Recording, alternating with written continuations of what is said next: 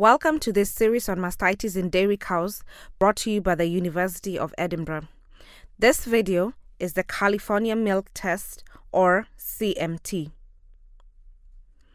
The Californian Milk Test or CMT is a simple test to identify high somatic cell counts (SCC) in milk.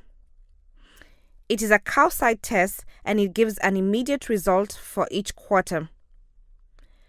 The CMT is performed as follows. The teats are stripped to remove the fast milk. A milk sample from each quarter is collected into the 4-well paddle. The paddle is always used in the same orientation so as to identify the different quarters.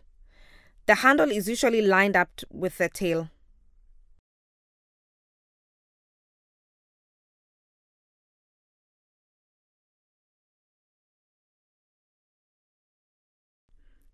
The paddle is tipped so that the excess milk is discarded, leaving the 3 ml milk sample to the line in the paddle. An equal volume, 3 ml, of reagent is added to the sample.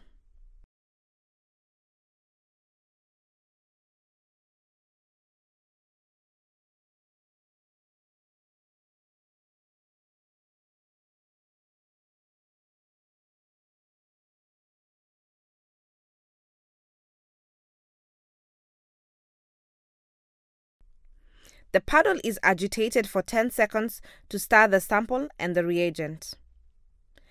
After 20 seconds, try to pour out the sample. If there is no change after agitation, then the sample has low SCC. If there are lumps or it seems slimy but no gel forms, the milk has an SCC of 400,000 mL or more.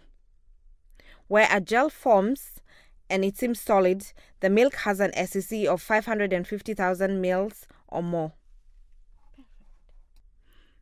The CMT can be used to identify high cell count cows, for treatment, for identifying quarters for dry cow therapy, for monitoring milk quality.